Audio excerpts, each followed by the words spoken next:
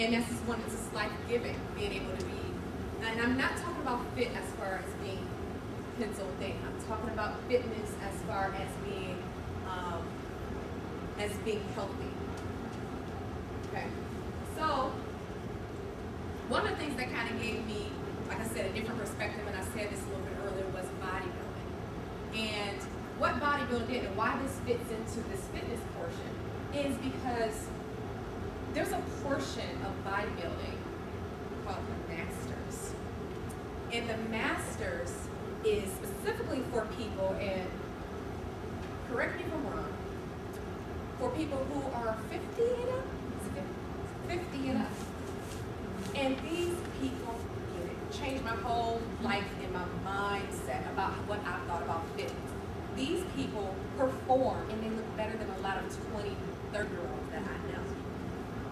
Okay? Because they know the right combination of food and they understand that they have different needs. They can't do the same workouts as this 20-year-old who's also in bodybuilding. The average is about 30 to 40 for bodybuilding. But they can't do the same workouts, but they get it done. It's possible. I've seen it. You just have to want to do it. You have to want to get fit. It's not about metabolism. You don't have the metabolism I used to. You have to want it. You have to find out the right combination for you. So, and you can go to the next one. This is Ernestine Shepherd. Have you all heard about her? Yeah. She just broke a world record. She is awesome. And this is exactly how I want to be at her age. She's like 74. And she looks good. She just started working out at the age of 50. She hadn't been doing this all her life. She's awesome. It's possible. And she eats healthy and she works out often. Simple as that. She doesn't use any type of Ignitng or any of the other stuff that's out there. She knows what she's found, the thing that works for her. And I can imagine that if she wanted to, she could probably have good sex too.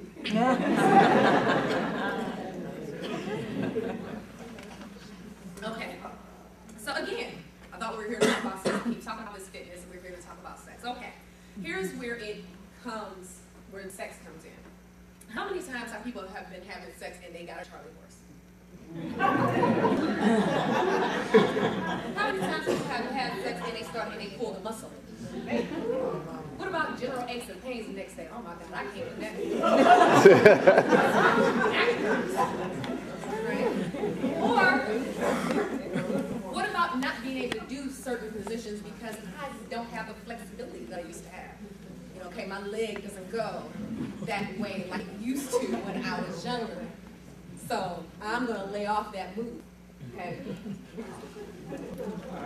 And then what about the people who can't even get through the sex act because it's so exhausting? And the sweat, you know what I mean? And it may not be you, but this happens to people. I can't get, oh my God, I'm just exhausting. I'm spending so much energy that I can't even get through this whole thing. I need to stop and breathe. This happens to people. And you tell me fitness does not have anything to do with sex. So, when you start having issues like that, you have sex less frequently, because who wants to deal with that? You have sex less frequently, and it doesn't encourage novelty. And novelty is what makes sex exciting and fresh and new, and makes you want to keep coming back to it. And if there's no novelty, then you don't want to have sex as frequently. So it's a cycle. Okay? So what can you do about this? And before we go forward,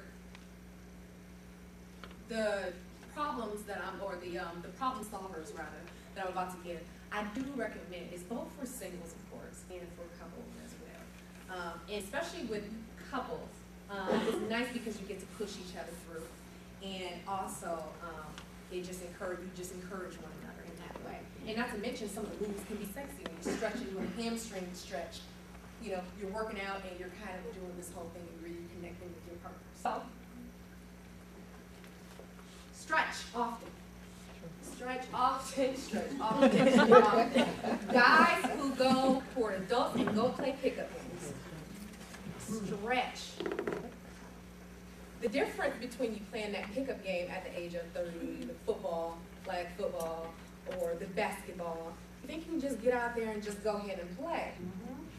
Next thing you know, oh, I didn't pop something, I ruptured something. We've seen this, adults, because okay, I was an athlete, still an athlete, I can do it. But the thing is, when you were actually an athlete, what did you do? You were stretching. They made sure they put you through the workout and you stretched before a game. You forget about that. You can't just go. Especially if you haven't used these muscles in a while like that, and all of a sudden you think you're going to just take off. You can't just use muscles like that. Okay, you have to stretch. And even with sex burns some, and I don't have this here how many calories it burns. But the thing is, you're working out also when you're having sex. You're using every single muscle in your body almost to have sex in some cases. So sometimes it may behoove you to even stretch before sex or after sex, so you won't have those aches and pains. Okay. So stretch often. Lift weights. So important to lift weights.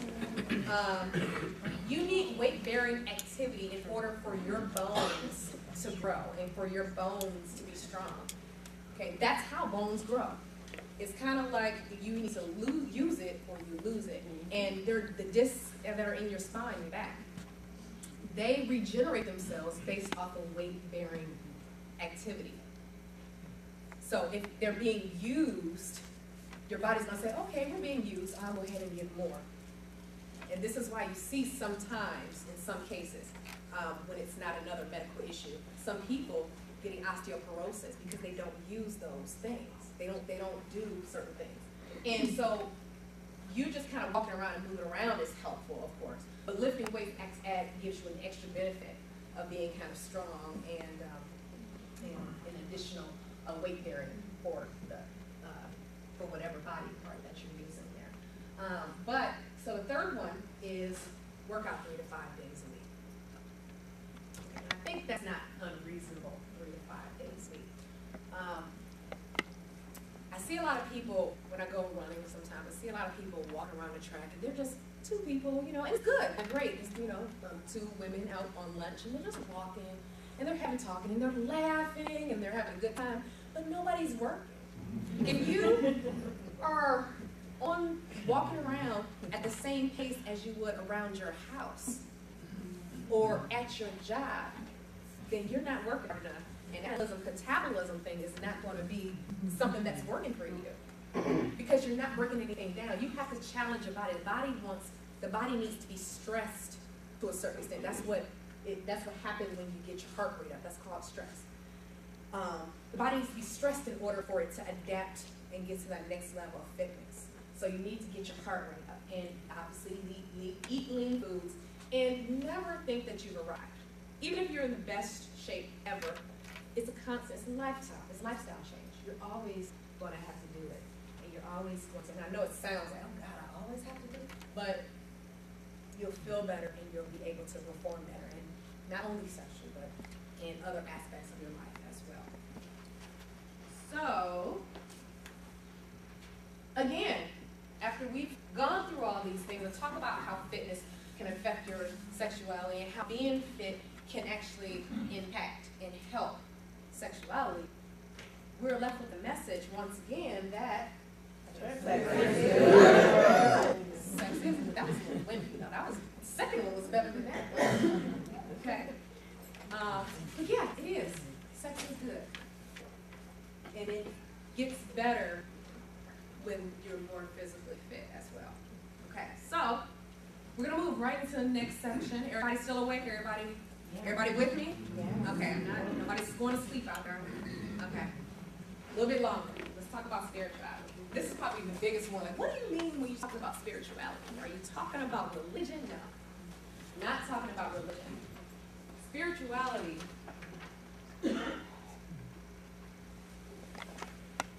Spirituality transcends religion. And what I mean by that is that religion, they're different things. Now, can they go together?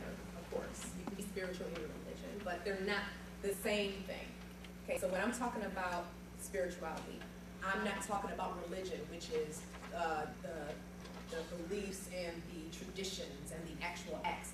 that kind of make something a religion, that are kind of unique within a group of people. Okay, that is kind of religion.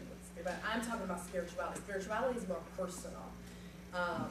And spirituality is something that is talks about, when we're talking about spirituality, I'm talking about more an altered state of consciousness. I'm talking about a person seeking enlightenment in some way. Okay, so various religions are spiritual and they're seeking enlightenment, but I'm talking about just the spirituality piece, okay?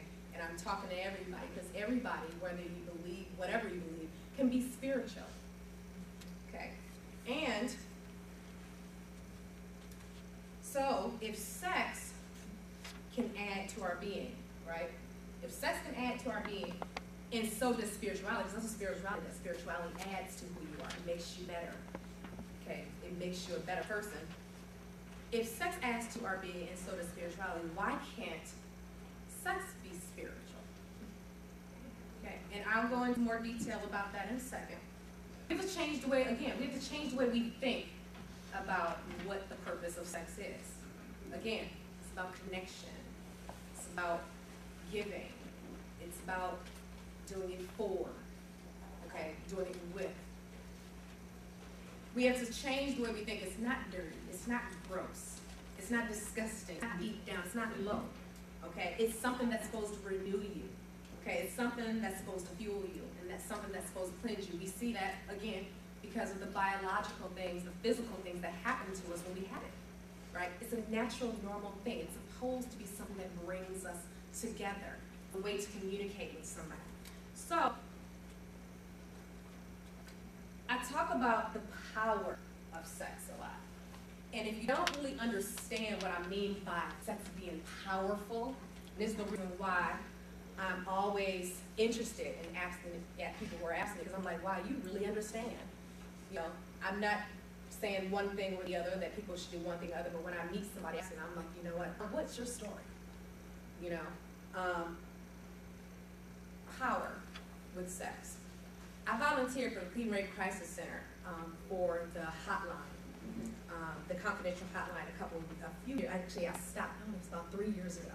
But I volunteered for them for 2 years, the confidential hotline, and some of the stuff you hear is absolutely awful. Me and Anna called in because I've been molested or I've been raped, and this happened 20 years ago, and I'm still affected by this, and I need somebody to talk to because I can't go to sleep. It's real. What does that say about the power of what happens to them? That single event that happened in their life. You don't see this from people who got shot. You don't see this from people who got stabbed and who got accosted in some other way. Yeah, they may be jumpy when they hear loud sounds for a little bit, but they get over it, okay? Not so much when you get raped or when you get molested.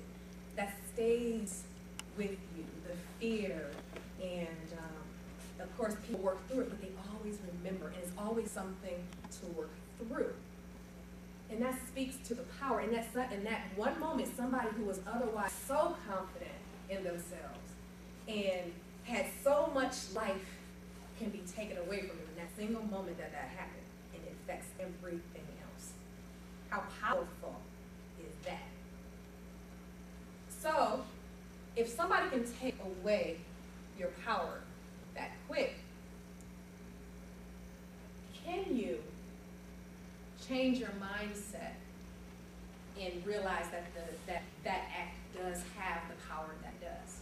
Can you do that today? Sex is important. I said sex is not important, but it's important in the fact that it's powerful. And it's something that's ignited in us when you have sex. Again, we're talking about the physical stuff that happens. Something happens in us when we have sex. It's almost like an energy transfer. This is where we get a little bit more into spirituality. It's a transference of energy. When we get our power taken away, it's almost like there's energy kind of taken away. And I've heard described that way from people who have gotten raped.